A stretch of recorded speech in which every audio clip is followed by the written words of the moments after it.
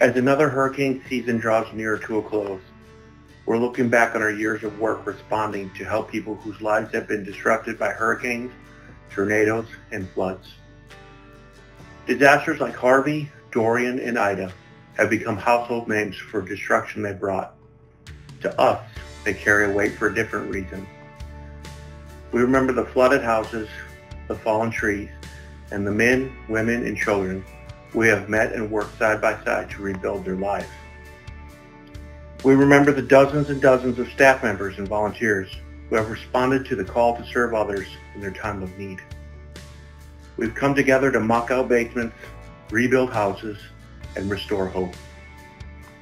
We are grateful to them for welcoming us into their lives. We are grateful to each of you for making this all possible.